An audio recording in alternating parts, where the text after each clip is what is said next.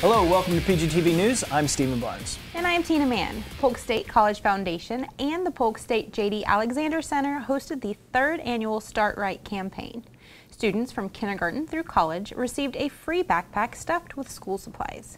We spoke with Lake Wales Commissioner Curtis Gibson about the importance of this back-to-school drive. Hello, I'm Commissioner Curtis Gibson right here in Lake Wales, Florida. This is my second event at Polk State College Giveaway School Supply. This is such a great event. It has a collaboration of all organizations coming together and giving back to the community, especially our kids, right? So that they can have the supplies they need to be successful in school. Again, I am so happy to be here and to be a part of this event. It brings me so much joy. And I'm just so happy, and I can't wait till next year because every year going to get bigger and bigger.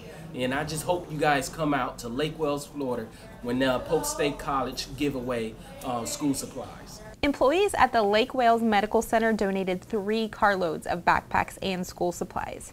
We spoke with Mary Amma Beschelder, Community Outreach Director at the Lake Wales Medical Center, about their role in the back-to-school drive. We were excited to partner with Polk State this year on the back-to-school supplies drive. Typically every year we do school supply drives, but this year, since there was such a big local event, we really wanted to partner with them. Several of our departments participated. We have a contest internally to make it fun and add a little more incentive to our departments. Probably 10 to 12 different departments participated. We had just tons and tons of supplies donated. It took them 3 carloads to get everything out of here when they came to pick them up. So we had backpacks and all kinds of school supplies.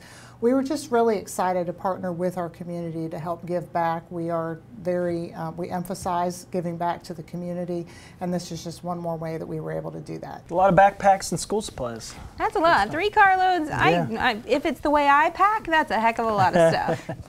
Lots of stuff going on to help out those kiddos this time of year.